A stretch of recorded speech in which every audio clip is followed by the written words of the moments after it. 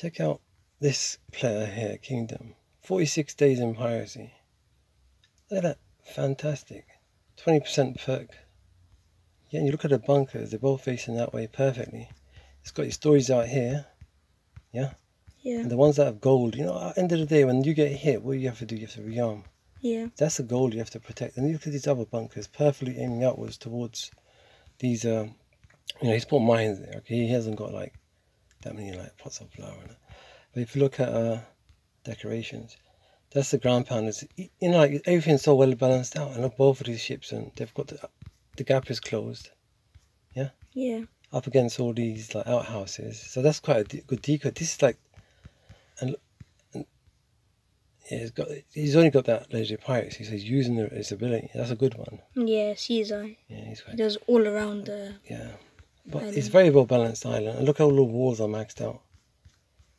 Nearly. I mean, there's ones in the middle. Yeah, they look like cheesecakes. I like this one over here. Yeah, so well done. Nice. When you look into the tavern, see that's for that many days. Yeah. Yeah. Someone's using a range. You can see, like, it's all about using the juggernauts. Yeah. And then putting the gunners behind them to start firing the first few things to get out of the way, and then use the bombers, you understand? Yeah. So they get through the walls, you understand? That's how it is.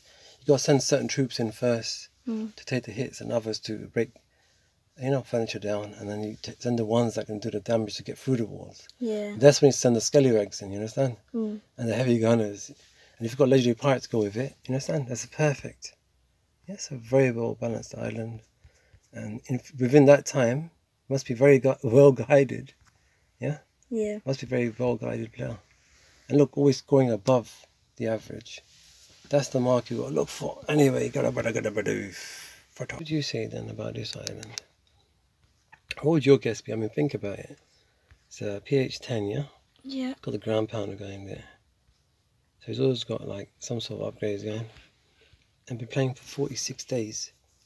Is this a veteran player?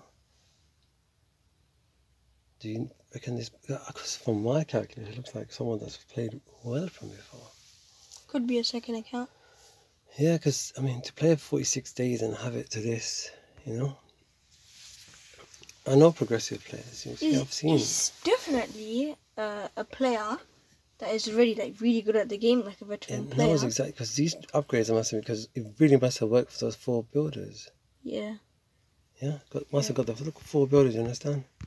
And to get it within that time, that's why I advise all new players, new starters, tutorial. Work towards the 4 builders. Get your guild ship. Let's go guild ship 4. Priority is legendary fort, your guild ship, and your silo. But keep everything going, you know.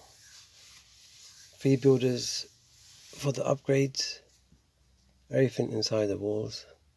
Leave the distilleries and your gold mines to last. Get the walls, get the 4th building on the walls.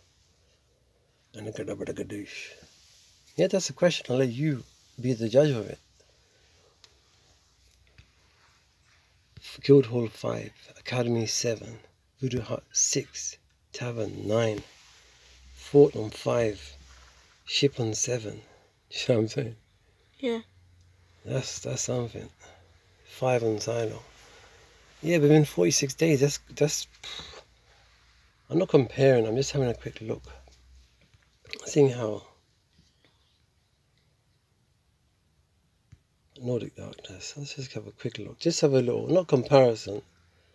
Just having a look. That's 10. Yeah, it's got a lot there. You see? Nordic really has, you know. Yeah. It really has a lot more. A lot. But you can see what potential the other player has. You see? He's moving. You know. Anyway, Badoof.